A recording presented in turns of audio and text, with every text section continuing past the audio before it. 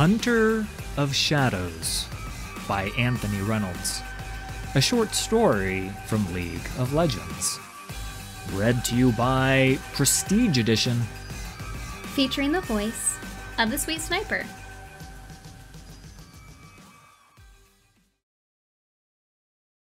They came at Lucian in a blur of shadow, lunging at him with insubstantial talons and ancient, rusted blades.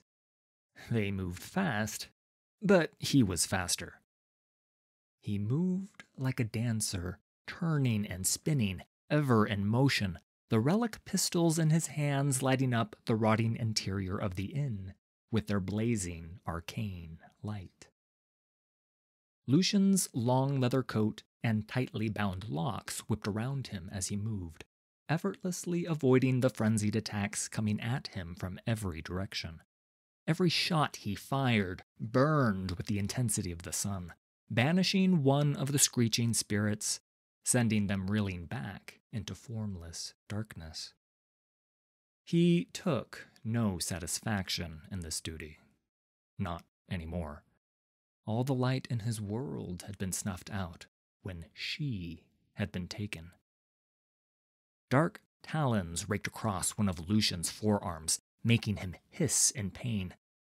Cursing himself for being momentarily distracted, he destroyed the offending spirit with a blast of light to its head, and focused upon the task at hand. Standing firm in the center of the inn, he gunned down the tide of spectral forms rushing at him, every shot lighting up the darkness. At last, he was alone, arms spread wide, weapons pointed in opposite directions, their stone tips still glowing. He glanced left and right, awaiting another attack. The fire in the inn's hearth seemed to burn more brightly, banishing the deeper shadows, and the icy chill retreated. Suddenly weary, Lucian righted a fallen bench and sat with a groan. He placed his pistols upon the table, then turned his attention to his wound. Wincing, he slid the long black glove from his left hand. The leather was unmarked, but the flesh of his forearm was blackened where ghostly talons had slashed him, almost like frostbite. He caught a flicker of movement in the corner of his eye, and Lucian was instantly on his feet, both pistols aimed at a dark-haired girl, barely into her teenage years, who had emerged from her hiding place in a back storeroom. She froze, staring up at him, eyes wide and unblinking. Please, she whispered. Don't.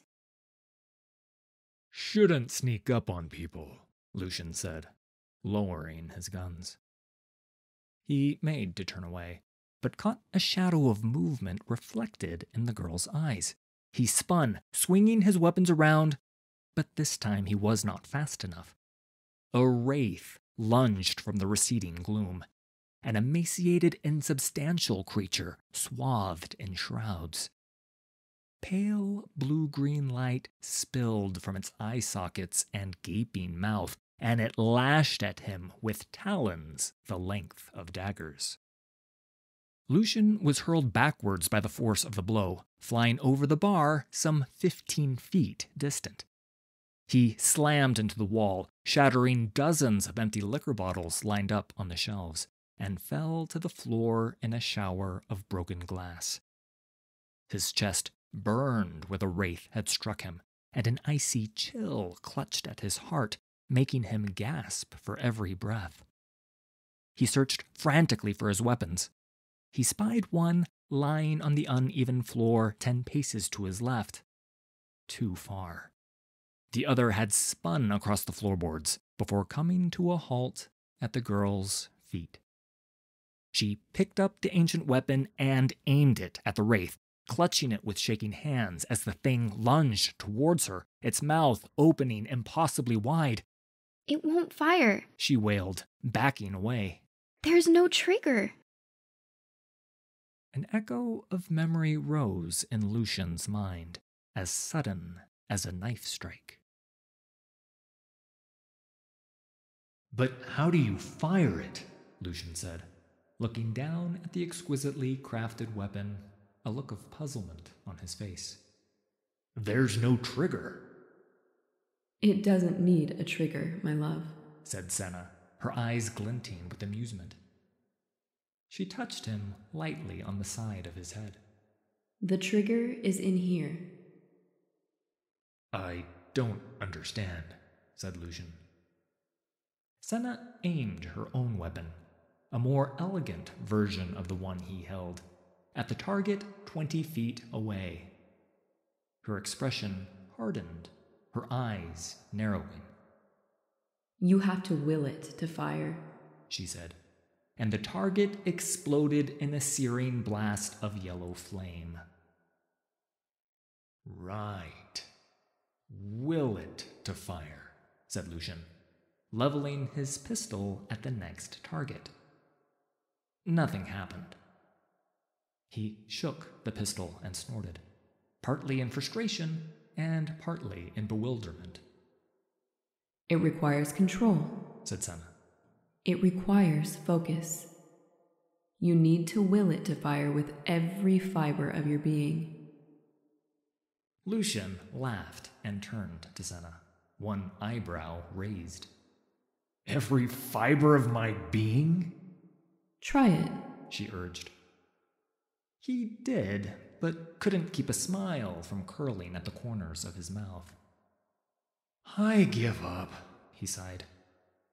He stepped in close to Senna and drew her into an embrace. How do you expect me to focus on anything else when you are near? Senna pushed him away, laughing. You're not getting out of this that easily, she said. Again, and actually try this time. The girl was backed up against a wall now, the slender relic gun, Senna's gun, a useless weight in her hands. Throw it to me, Lucian barked, darting forward. The girl shrieked as the spirit flew toward her and hurled the gun in Lucian's direction. It spun end over end through the air, passing straight through the wraith. Lucian deftly caught it in mid-sprint, simultaneously dropping to one knee and sliding across the floorboards to scoop up his other weapon.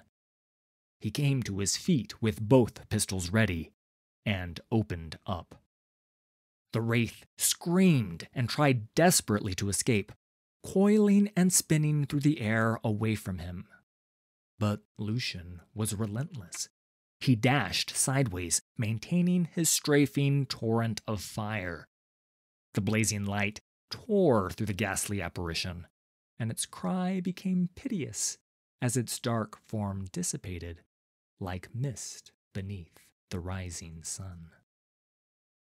Lucian came to a halt, though he kept the pistols raised. All was silent once more. Is it gone? The girl said. He didn't answer immediately, his narrowed eyes scanning the room. At last, he holstered the two guns. It's gone. You are safe. I couldn't make it fire, the girl said, staring at the darkness. I thought it was going to die, like the others. Lucian remembered his own difficulty with a weapon. It felt so long ago now. It requires control. It requires focus. I certainly have focus now, my love, Lucian murmured under his breath. Did you say something? Asked the girl. No, Lucian replied. He cocked his head. The sound of rattling chains was coming from somewhere nearby. Do you hear that? The girl shook her head. I don't hear anything. Lucian frowned, eyes narrow. He taunts me, still. He turned to leave the inn. cursed to follow that distant, tormenting sound. "Bolt the door," he ordered, "and pray for dawn."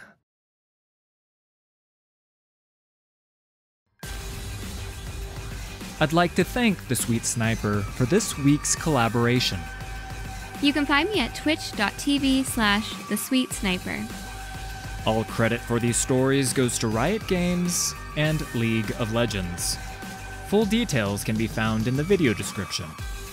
If you enjoyed this production, please hit like and subscribe. There's a lot more coming.